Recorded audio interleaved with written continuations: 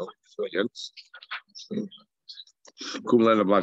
up to Daf Chaf Hey Amud Aleph. The last thing we were discussing was an argument as to whether the Kohanim wore Big Day Kohen, Big Day Kahuna, or Big Day Hedyet in the morning when they went for their lottery. So comes along the Gemara over here, and he's going to bring a proof to himself. Amar Rav Sheshes, about 8-9 lines from the top of the page.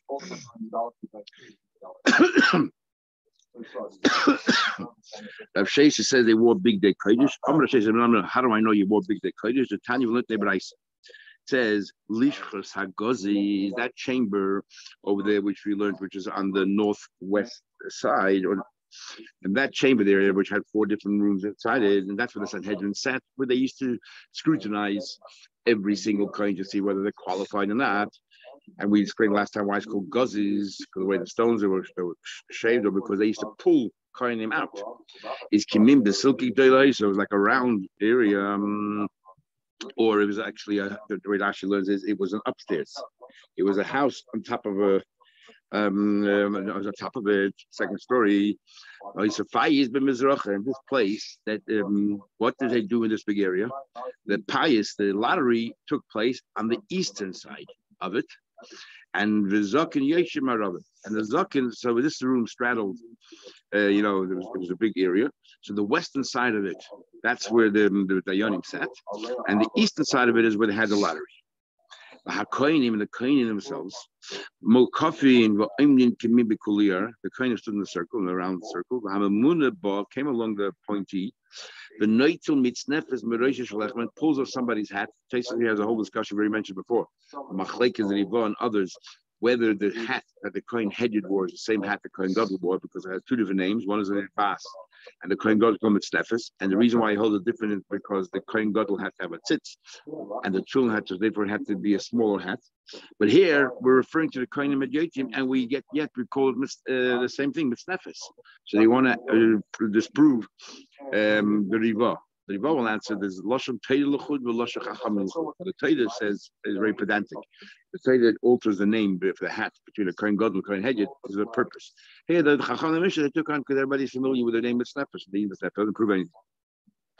The Yodin, so they know Shemimenu Pais Maschat after the lottery began. Now, Yisal Kadat, you can tell me Big Dechoil, they wore ordinary clothes. Mitznefes, the Big Dechoil Mika. Why would they be wearing a hat? This hat is one of the 4 vestments of a Kohen Hedyet. Isn't that clear? That a Kohen Hedyet, that the Kohenim already wore their Big Dekuna at the time of the lottery. Says the Gemara, why not? We could find a concept where the Kohen Hedyet wore ordinary clothes, and yet there was a hat. How is it possible? Like Rabbi Yehuda, to learn later on. A Kohen that his mother would make him a nice tunic. We learned later that the Kohen's mothers used to go ahead and make beautiful clothes for their children to show either their wealth or to show how good they can embroider or they can sew and so on. And they wanted to show how much they care about the mitzvah and the covet of their son being a Kohen serving in the base of Mikdash. But those clothes they couldn't wear. It wasn't communal clothes, it was private clothes. So they can only use those clothes to do the avodas yachid. So it's considered the Abba Big Day Kohen, but they cannot do it on behalf of Kohen because it's a private person. But they can do their own kabbalas on that day. So therefore, it's there's a hat, but it's not Kohen's clothes. So it doesn't prove anything. He can do his own activities. Let's go back and talk about this Lishchas HaGoz. You're telling me that had 2 different areas. One area the Sanhedrin sat, and the other areas where the Kohen did the lottery. So Lishchas HaGoz, you must conclude Chetzia Ba Kodesh, but Chetzia Ba Chol, half of it was in the part of that was the Beis HaMikdash, and the other half was actually outside the Beis HaMikdash. And no, didn't have the kedushin. How do I know? Shmamin, I'll tell you in a second. Shnei Psochim Hayla must have been 2 entrances. Echet Pesura B'Kodesh. One entrance went out into the Kodesh, into the Beis HaMikdash. Echet Pesura one went out into the mundane. Now let's start the beginning. The Isaka Dada Kulu Kodesh entire Lishchak Gazes was considered. It was part of the Beis HaMikdash. Zokin Yeshib Marava. How in the world was the Sanhedrin able to sit? Well, didn't we learn in the Gemara? We'll learn later in the Sanhedrin. Ain't Yeshiva Be'Azara that you're not allowed to sit in the Azara. The only ones who can sit in Azara are Malke Beis David, but everybody else has to stand. How would the stand able to sit? How is it in the sit? Taste already asked, but we find sometimes Kainim said as well. And Taste is first, we said this about the whole Yerushalayim, about Kachakalim, but otherwise it says, when we say you're not allowed to sit in the Beis HaMikdash for your own inyanim, but if you're doing it for the service of the Beis HaMikdash, you're allowed to sit. So the Kainim were able to sit in the Beis HaMikdash and eat from their kavanas. Further, so on the one hand, you must say that the Sanhedrin sat in the Chol part. No, to say the entire of the Chol. But these are that the Kul B'Chol, the entire of the Chol, Payis b'Mizrach. How can you tell me that what? That the Payis was on the east side, which means it was outside the base of Migdash. But being willing yesterday, we need. Why did we make 4 different payoses, 4 lotteries? Because we want to be buzzed with excitement. The base of the Kim, the Halach B'Ragdish. We walk in the house of Hashem. They should go with enthusiasm, with excitement, and it should be it should be very exciting. But it was outside the base of Migdash. Then what did you do? So Belek Elishman, you must conclude. Chetze B'Kodesh, so the Payis part was in the Kodesh, and the Chetze, and the other half was B'Chol. In the therefore the Sanhedrin were able to sit. It's actually interesting the way this drawing it looks like north and south. East and west. Which means when you look in the picture, you'll see the half of the Gaza is outside of the Chayil, outside of the That's it. So that side of the Sanhedrin, but that's north and south. It's not east and west.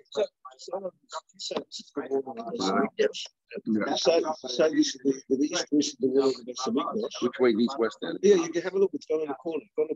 North. It's still. Okay. So exactly. So you look in the easier way to see it. That's confusing because usually the picture all the way around. The easy way to see it is here's a Lishchas HaGazis. Sorry. Here's a Lishchas HaGazis.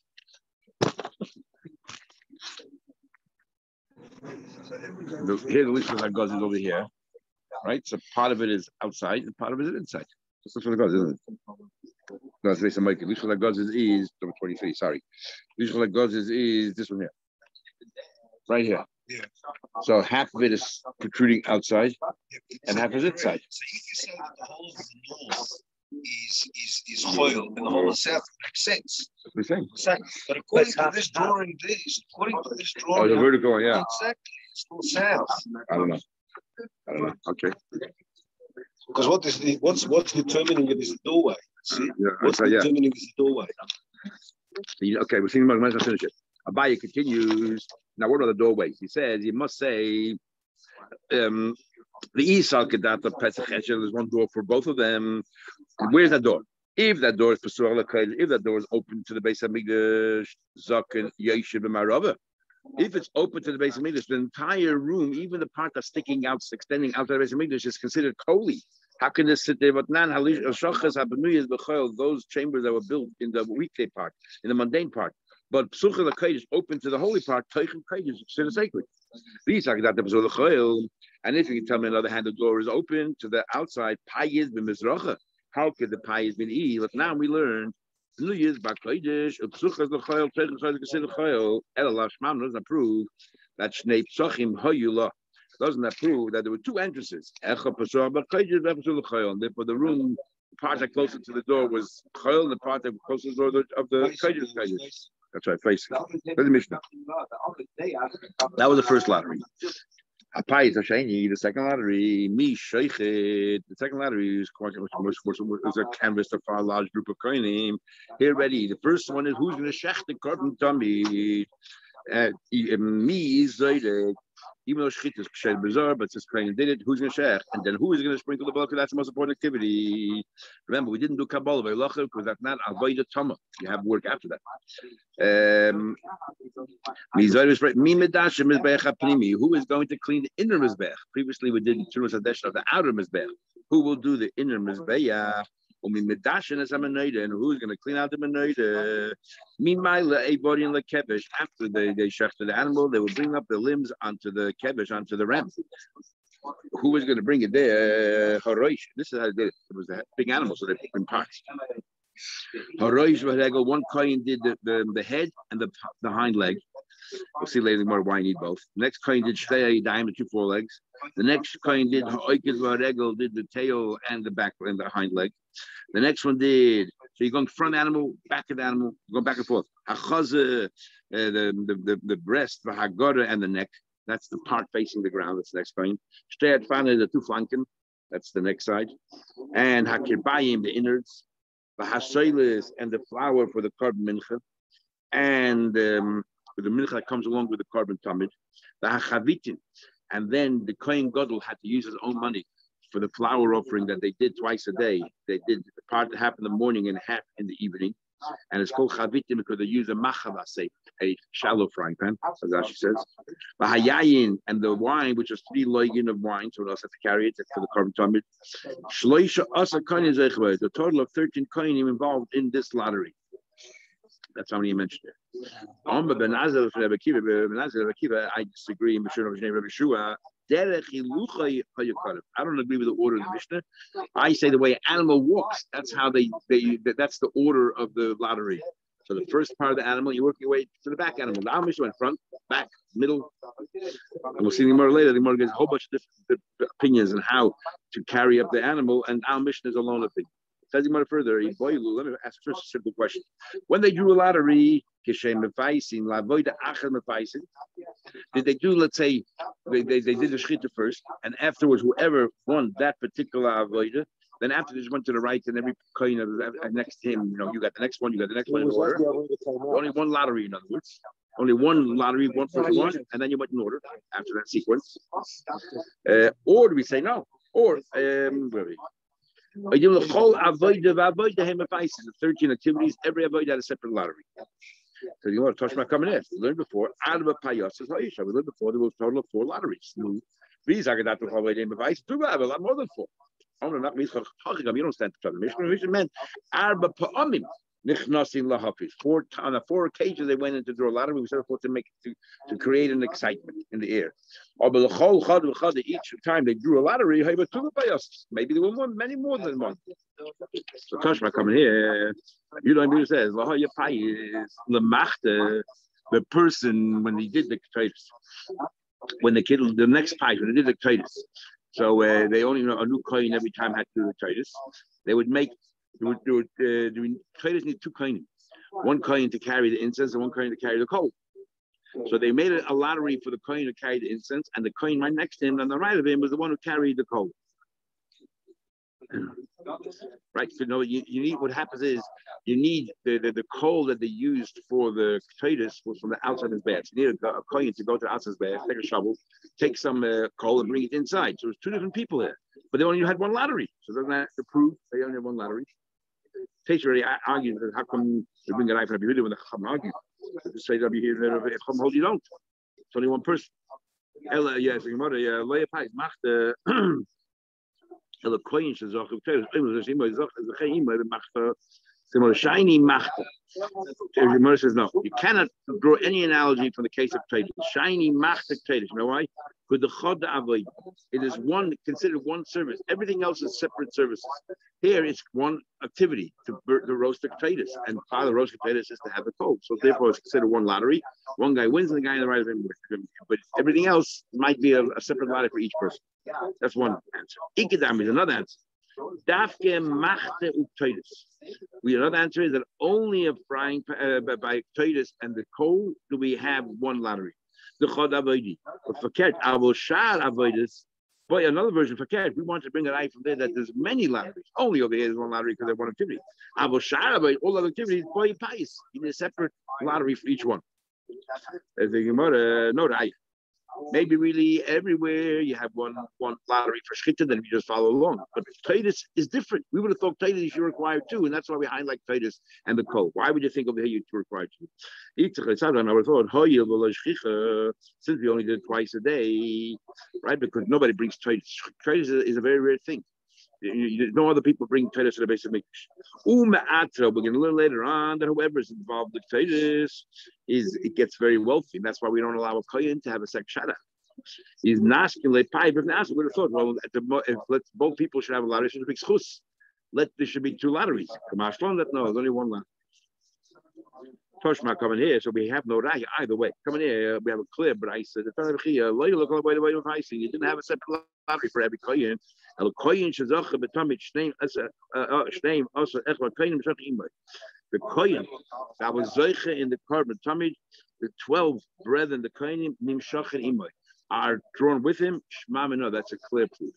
You mean so that it's clear. Standing next to him? No, clear. 12 lotteries. Sorry, no. One lottery, but 12 people on the right. You go right, and the next right, the next right, next right. You go in the order of what our Mishnah says. In order of events, yeah. In order of what? No, yeah. The order of activities. The next week. Yeah. That's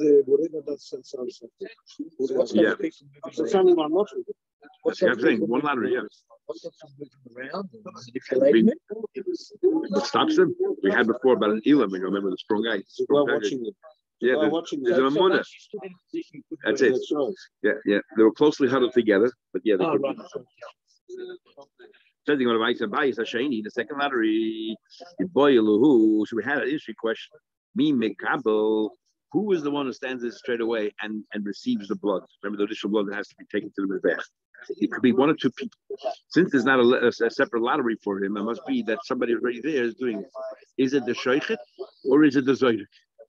Sheikhet Mekabel. On the one hand, you can argue the Sheikhet is the one who should be Mekabel the blood. Why is that?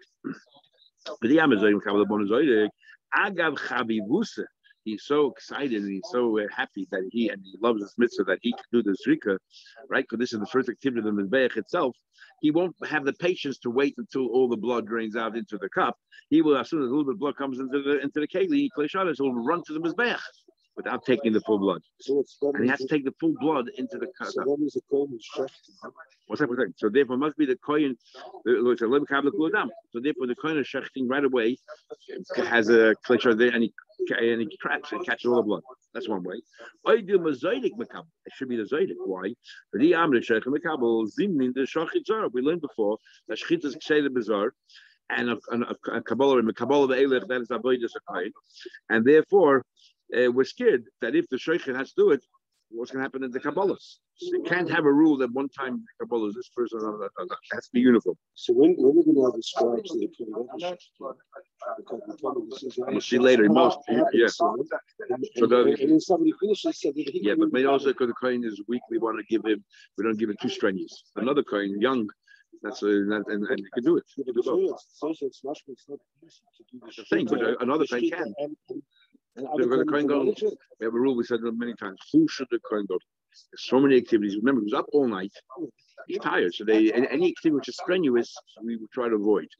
But for Pirchei Kuna,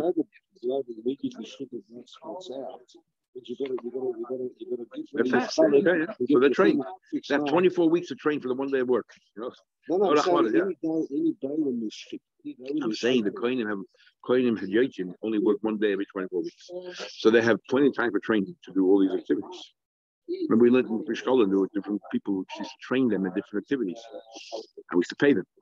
Says the Gemara further, okay, so Toshma coming here. There was a Kohen Gadol called Ben Kotin, and there used to be only one tap when it came to the kiyar. He said, you know what, Asa Yud Beis Dod Lekir, and he made 12 taps to the kiyar. The 12 brother Kohanim are working with the carbon tamid. They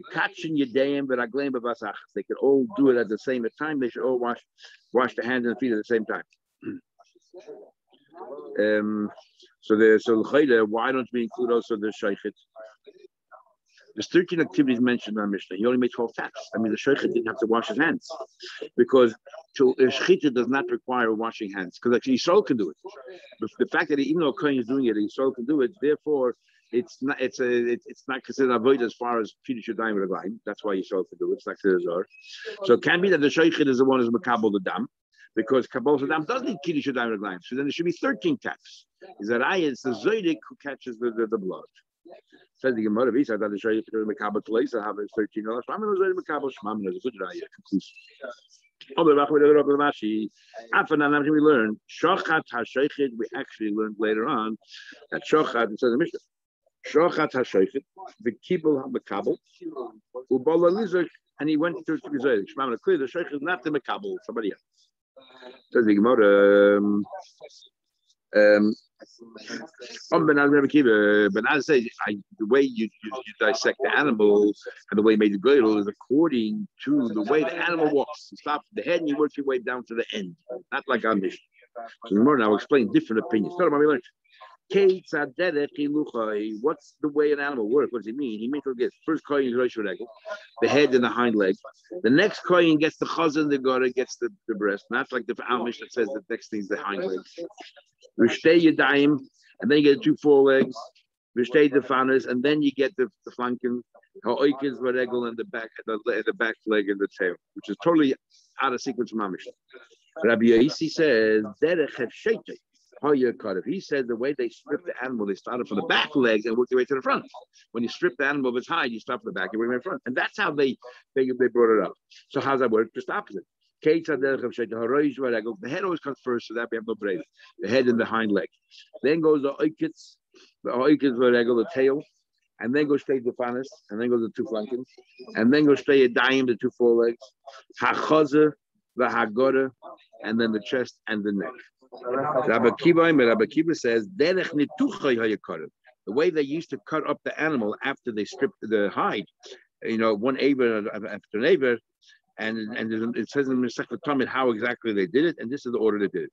Kate said, what's the how did they cut up the animal? In other words, as they were cutting it up, they gave the kohanim the one who was zeicher to this aver stood there and received it straight away. This is how they did it. Everyone agrees the Rosh Regel, the head and the hind right leg comes first, as we'll see later from a pasuk. So the first coin after that, second coin, in other words, got the two forelegs, and he went to he received it, and he went to the Mizbech and placed it on the ramp. Then went the chazan and then the straight fanas, then the flanken, and then not like the order before we had the flanken first, but then the tail and the hind legs. Rabbi Yasi Aglili says, derech iluyav. It goes according to which one is the best meat. It goes by chashivas, and the best ones go first. Again, always the head and the hind legs first. I agree with you that the chaz and the gora is